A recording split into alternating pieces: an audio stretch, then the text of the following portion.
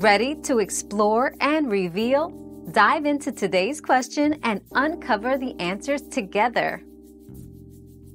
Yes, children usually need vaccinations to travel internationally. Required vaccines can include measles, mumps, rubella, MMR, and hepatitis A and B. The specific requirements depend on the destination country. Check with a healthcare provider for a vaccination schedule tailored to your travel plans and ensure your child's vaccinations are updated well before departure.